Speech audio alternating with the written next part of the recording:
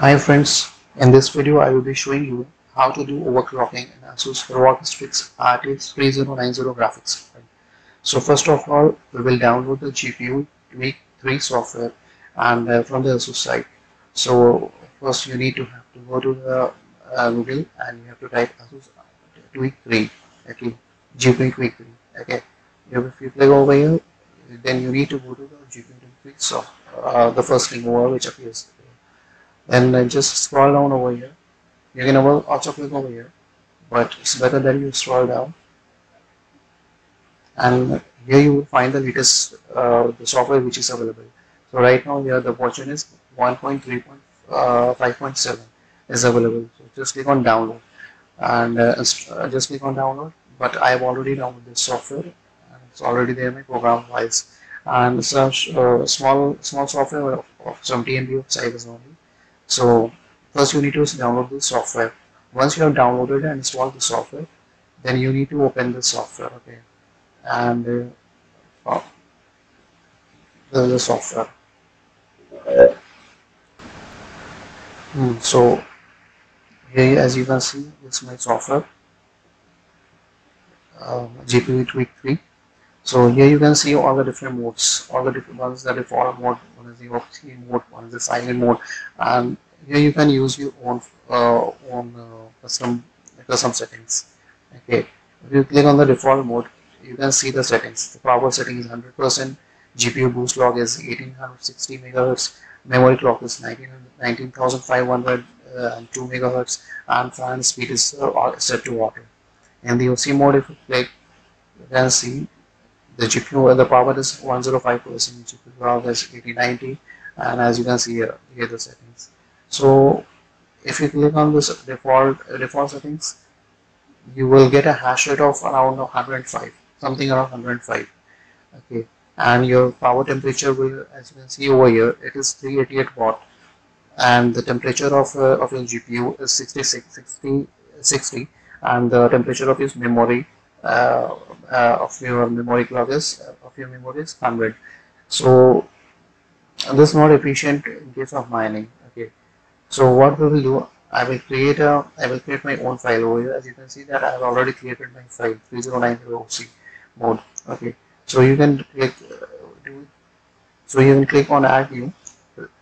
You can click on add new and you can create your own mode, okay. So once you have done this, then you need to change your power target. You change your power target to 88, okay. Just lower it to -12. Leave GPU voltage as it is, and here GPU in case of GPU boost clock, lower it to -186, okay. Keep it to 1674 megahertz, and the memory clock, and in case of memory clock, you increase it to 22,602 megahertz. That is, you have to increase it to around 3100, okay. And keep the fan speed to 90% of both the fans, okay. And this is the thing, you will just save the settings. Once you will save the settings, you will see that your hash rate has increased to 126 megahertz mAh per second. Okay, see, as you can see over here, you have my hash rate is around 126. Okay, so this is a setting which you have to do. And one important thing to note here is that if you increase your memory clock to more than this, like 3200, 3300 or more than this, it might be possible that your GPU may get unstable, okay, it will get crash. So it's better that you keep the memory clock around 3100 or 3000, okay, and it will also help you to keep your memory RAM temperature to around 100 degrees Celsius.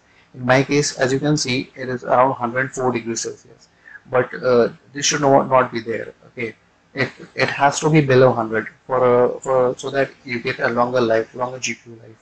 So I will try to keep this temperature to below 100 degrees Celsius, and by installing some cooling systems in a day or two. So this is the thing. So you need to lower it to keep it below 100. It will be better for your GPU. So guys, this is the overclock settings which I have done, and it is quite stable for me, around 3100.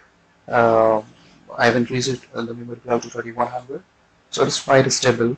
and you can see that I am getting the hash rate. I am getting the hash rate of 126.47 mH per second, and even you can see one more thing. You can see that my power consumption is only 342 watt. If I will set to default mode, then I will not get even the hash rate of 126. It will be around 105, and my power consumption will be 388, around 388 to 390. So here I am getting dual benefit. One thing is that I am getting the hash rate 20 hash rate more than from the default mode, and even my power consumption has reduced around to 40 to 50 degrees, 40 to 45 watts. Okay, so this is very big, beneficial for me. So you can also try this OC settings in your graphics card. So that's it for now, and please do like and share my video, and subscribe my channel if you have not subscribed yet. And thanks for watching. Bye.